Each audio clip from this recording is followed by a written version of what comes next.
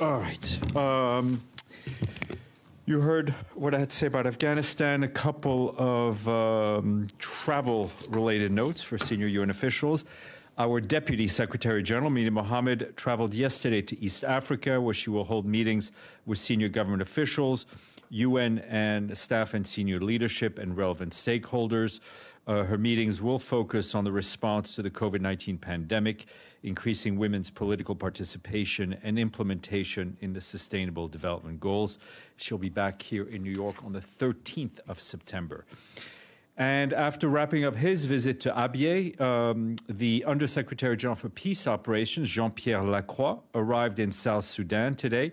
He will meet senior government officials and officials from the Intergovernmental Authority on Development, otherwise known as IGAD, who are monitoring the implementation of the peace agreement. Among other issues, Mr. Lacroix will discuss the ongoing work of the UN mission in South Sudan to support the peace process and issues related to the UN mission in Abyei. In Juba, he will also meet with women's groups and civil society organizations, as well as UN mission personnel, to thank them for their dedication, particularly as they continue to implement their mandate in the context of the ongoing pandemic. Mr. Lacroix is expected to visit Malakal to interact with staff on the ground and meet with local authorities, and he'll be back in New York on September 12th. Back here in New York, Secretary General Antonio Guterres laid a wreath today to mark the 60th anniversary of the death of Dag Hammarskjöld. He said the late Secretary General's legacy lives on today as a reference for compassionate, courageous leadership, and as a benchmark for integrity and idealism, and as a standard for selfless service. Mr. Guterres says, as we look ahead to the new session of the General Assembly, let us build on his extraordinary legacy to address the challenges and seize the opportunities before us, and together build a more powerful, peaceful, and just world. The Secretary General also spoke at an informal event of the General Assembly commemorating Mr. Hammarskjöld's life. And this morning, in a video message to the high-level event to advance anticipatory action, which was convened by the United Nations and the governments of Germany and the United Kingdom, the Secretary General said that by acting early, we can prevent humanitarian emergencies from turning into catastrophes. He noted that last year's UN Central Emergency Response Fund invested $140 million to scale up anticipatory action in 12 countries, and underscored that early investment not only protect lives, but also prevent higher response costs down the road. He called on governments and donors to increase support for preparedness, anticipatory action, and rapid emergency response at all levels, and stressed the need to better understand the risks that people face so that we can tailor our actions as they are needed. Those remarks are online. This morning, the SG also spoke at a virtual event to commemorate the International Day to Protect Education from Attack. He stressed that attacks on schools must stop. Mr. Guterres pointed out that between 2015 and 2020, the Global Coalition to Protect Education from Attack collected over 13,000 reports of strikes on education or military use of educational facilities worldwide. Mr. Guterres urged member states to go beyond their commitments under international law and put in place national policies and laws to protect schools and learners. He emphasized that in every country and jurisdiction, we need to make attacks on schools unacceptable and punished. He also called for increased global support for UNESCO and UNICEF, which work around the clock to protect education, students, teachers, and schools in some of the world's most dangerous places. Bless you. And as you may know, the members of the Security Council today visited the September 11th Memorial and Museum here in New York to mark 20 years since the 2001 attacks. The members of the Council, in a statement issued after the visit, said they are united today as they were 20 years ago in their commitment to prevent and counter terrorism in all its forms and wherever it occurs, consistent with international law. Members of the Council also recommitted to the words set forth in the Charter to save succeeding generations from the scourge of war, and for these ends to unite our strength to maintain international peace and security. Moving on to Ethiopia, in the northern part of the country, months of fighting, insecurity, and inadequate access to vital services have left at least 40,000 people facing famine-like conditions. Although we have not yet been able to independently verify hunger-related deaths, we have seen some information of deaths in displacement sites. Spillover of the conflict in Tigray into Amhara and Afar is dramatically increasing humanitarian needs across the three regions at a moment where aid workers are already facing enormous challenges to sustain relief operations. Since Sunday, more than 150 trucks of humanitarian assistance arrived in Tigray. However, we need at least 100 trucks to arrive in Tigray every single day if we're able to meet the needs on the ground. Some supplies, such as fuel, have not entered at all. In Tigray, as a reminder, 3.4 million people received food assistance between May and August. However, a new round of distribution must start soon to make sure they will have food they need to survive. While welcoming the recent support of delivery of trucks over the last few days, we urgently call on the federal government of Ethiopia and the regional authorities in Afar to ensure unimpeded humanitarian access access to Tigray so we can have relief items delivered in the region every day. And the Food and Agriculture Organization today warned that food insecurity in Somalia is set to increase until the end of the year due to impacts of poor rainfall and continued insecurity. FAO said that without sustained humanitarian food assistance, 3.5 million people across Somalia are expected to face what is known as the crisis stage of food insecurity. Moreover, approximately 1.2 million children under the age of 5 are likely to be acutely malnourished during this period. In addition, the desert locust will continue to pose a serious risk of pasture availability and crop production across the country. More information on FAO's website. Today in Vienna, our colleagues from the Office of Counter-Terrorism and UN Office of Drugs and Crime have teamed up with the Inter-Parliamentary Union to hold the first global parliamentary summit on counterterrorism. Parliamentarians play a crucial role in countering terrorism, violent extremism, and legislators from around the world met today to look at ways they can enhance their work to prevent and counter terrorism. In sessions throughout the day, they discuss ways that parliaments can support and protect the rights of victims of terrorism, prevent terrorist radicalization, and address hate speech. They will also have a session on the Sahel. And that's actually it. Maggie and then Edie. Hi, Steph. On Ethiopia, first of all, on Afar and Amhara, since you say it's spilling over and the needs are increasing there, what information do you have on convoys and access to those two regions? Do you have any? And you say 40,000 in the north face famine-like conditions, but yet you don't seem to have on-the-ground confirmation. So how do you work out the numbers? How do you get to 40,000? These are some reports that we have received that we're trying to confirm. Access in those other regions has been, from what I understand, slightly better, but I will try to get you a bit more details. Edie. A couple of follow-ups, Steph. First, on Tigray also. What specifically is the UN doing? What kind of contacts to try and beef up the convoys to the region to get more in? Well, you know, the security and safety is the responsibility of the local authorities in Tigray. And that's why our plea is to the federal government, to the regional authorities. We don't have, I mean, it's not a peacekeeping situation. It's and even there, we don't force our way through. Governments at the national level, at the local level, have responsibility to keep their people safe, and that includes letting them have access to the humanitarian aid that they need. Two other follow-ups. First, on the flights that have been held up in Mazar-e-Sharif, do you have any update on that? No, I do not. Our flights have been, I think, as I mentioned, have been getting in, but I can only report on ours. And my third and final query is, the President of the General Assembly gave out some figures at his press conference at the number of heads of government, heads of state, and foreign ministers who will be coming to the high-level week. When are we going to see that list? He obviously has it. Well, he's the president of the General Assembly, and I'm not. So clearly, he has information that I don't have. We usually are. I mean, usually in normal times, share a list with you closer to the date. I understand also an updated list of speakers is being worked out. So as soon as I have information that I can share with you, I will.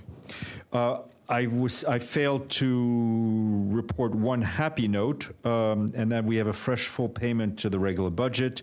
This comes from one African member state whose border is situated on a breathtaking natural wonder.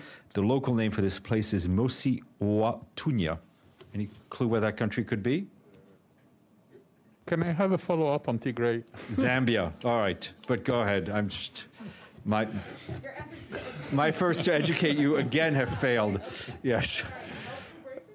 That was earlier. The Deputy Secretary General left to East Africa. Where she's going to stop in East Africa? And is she you mentioned she's going to discuss about the COVID-19.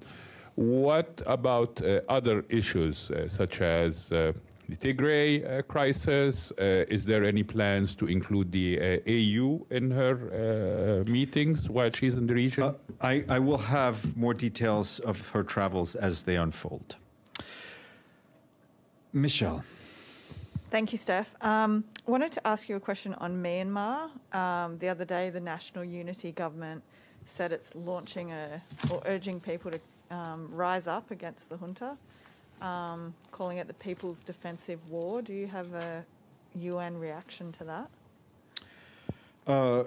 Yes, I mean we've seen those calls, and I think our message is in line with what we've seen from ASEAN and others, which is that everyone should exercise utmost restraint, seek a peaceful solution through constructive dialogue and practical reconciliation in the interest of people and their livelihoods. In the immediate, we would like to see the release of the members of the government of Myanmar, including the president, Win Myint, state councilor Aung San Suu Kyi, and others. And I think that would be a critical step in de-escalating tensions and moving the situation in a positive direction. And again, I think our special envoy, Christine Schragner-Bergener, called for an international response grounded on regional unity in support of the will of the people of Myanmar, as expressed clearly in the last general elections in the country. And then just, one other question on Afghanistan. Has the UN received any letters from the Taliban? No. Regarding We have not. No letters. Great. Okay. Sorry, we're a little discombobulated today.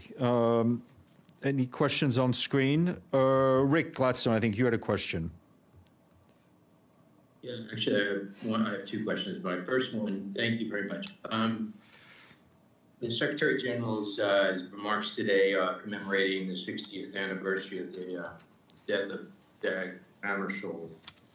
He didn't mention anything about the continuing efforts by the United Nations specially appointed judge to investigate the cause of Mr. Hammarskjöld's death.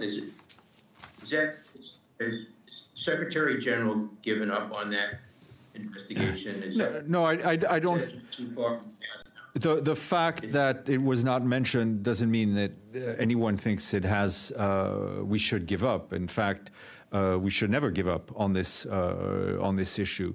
I think, as you've read from the number of reports that have been published on this, it is also incumbent on a number of member states to help us find the truth into what happened to Dag Hammarskjöld and all of the colleagues that perished with him when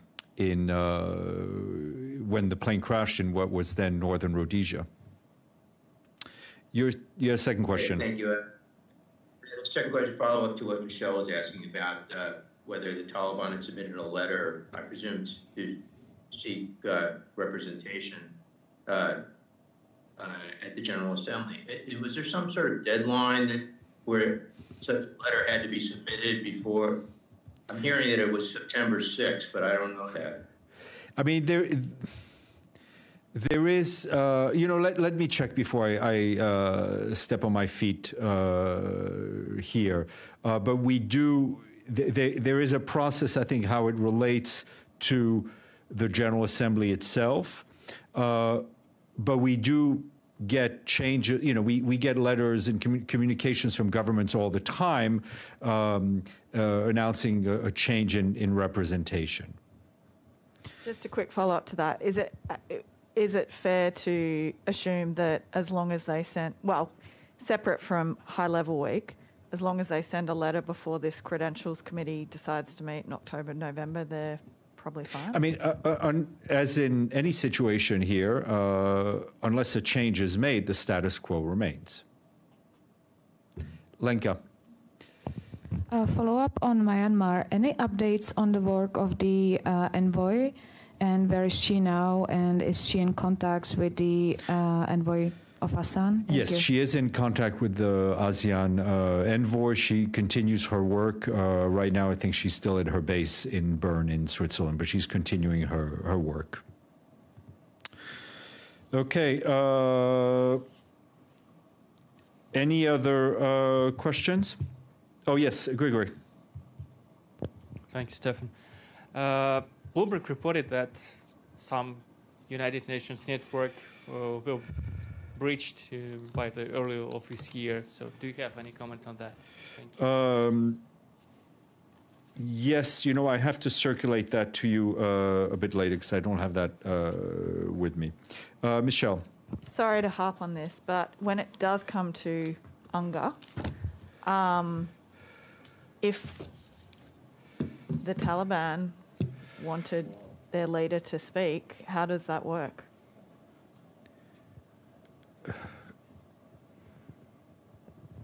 Any representatives who want to speak to the General Assembly have to have credentials that are approved or not objected to.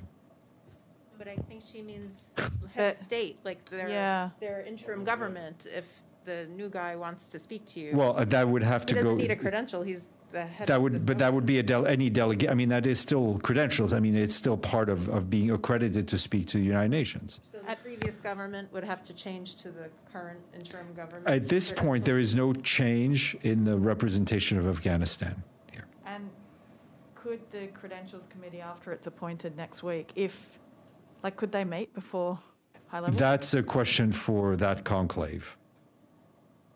Okay. Thank you. Ibtisam, please don't ask me again about credentials because I'm feeling the rope is tightening around my neck here. Yes, no, I know. Yeah, a useful one. Yeah. Yeah. Yes. Ibtisam. So my question is a follow-up on that, because there's something I don't understand. I thought that there is a difference between the regular credential committee for the ambassador and the one for UNGA.